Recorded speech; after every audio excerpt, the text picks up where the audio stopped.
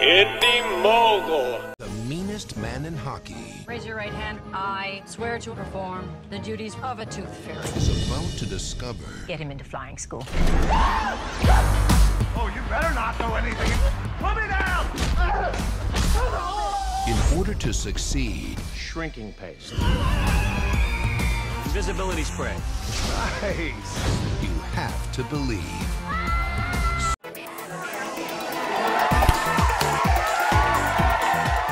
The catchphrases for this movie are hilarious. The tooth hurts. You can't handle the tooth. They make me laugh, and why wouldn't The Rock sign on for this movie, as family movies have revived his career? If kids love seeing Tim Allen turn into Santa Claus, they're sure to love seeing The Rock turn into the Tooth Fairy. Or will they? The Tooth Fairy only brings you $1, while Santa Claus delivers a treasure trove of toys. And if you're going to get a Santa Claus director, get the guy who did the original, not the far inferior sequels. But with Julie Andrews, Billy Crystal, and the delightful Stephen Merchant also starring, maybe this is a sugary treat that's safe to eat. The Academy Awards are Sunday, March 7th, and Beyond the Trailers got them covered. I'll be giving you in-depth looks at all the major nominations, plus the BTT Oscar vote returns. It all starts February 9th, so mark your calendar, and after the break we'll find out what audiences think of the Tooth Fairy.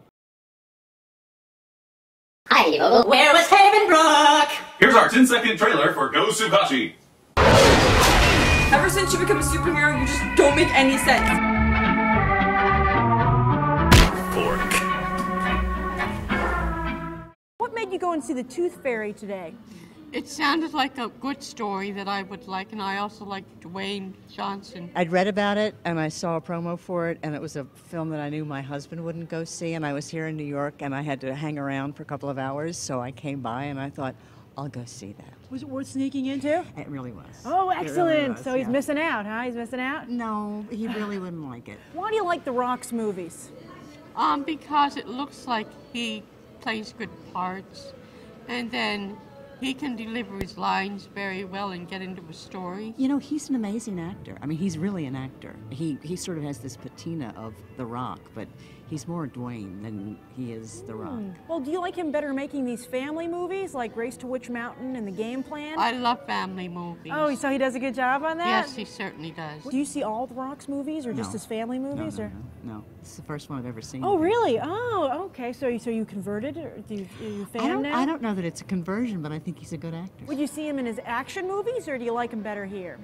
I'll see him in his action movies. I haven't seen him, but I'll try one just to see him act in it. I would like to see The Rock, Dwayne, do some more stuff, but some serious stuff, and not just taking off on himself. Yep. I think it's a good next step for him. What do you give the movie on a 1 to 10? I'd give it a 8. I'd say an 8. Sounds like The Rock now has a solid trilogy of family films. His audiences give the Tooth Fairy an 8. Let's hope he just doesn't find himself stuck in a rut. And be sure to check out Indy Mogul's latest show, Movie Buzz, which you can find right here at this link. I'm Grace Randolph, reporting from AM's Empire 25, and you've just gone beyond the trailer.